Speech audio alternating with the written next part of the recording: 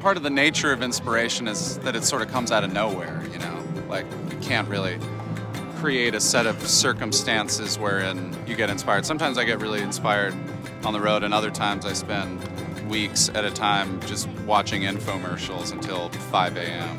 I recently saw the Dirty Three at Primavera in Spain, and that was, I was completely, when I was watching them, I wasn't as, like at a music festival. I didn't feel like I was I felt like I was having an interaction with the band, which is like what a good live show does. It takes you out of wherever you are, like the environs disappear.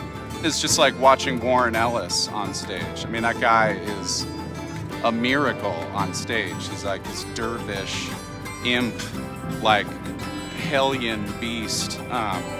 And that's, I mean, that's so rare. I feel like showmanship maybe isn't really in the zeitgeist right now or something. Like because he's an older dude. I mean, and he's just like sweeping the floor with kids who are like standing up there at a laptop, you know.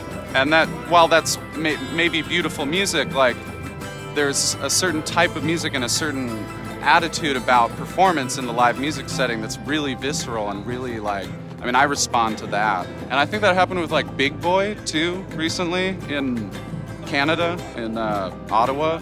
I was like a moth to a flame. Like, I never am at the front of the stage, and I was just standing there agape. Like, he was really inspiring.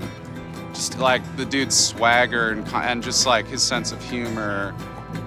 He was just really effortless, and that was like, that's also kind of a non-musical thing that can be really inspired. Like that non-musical element is like really inspiring in the live setting. Like the ease with which he moved the show along is amazing.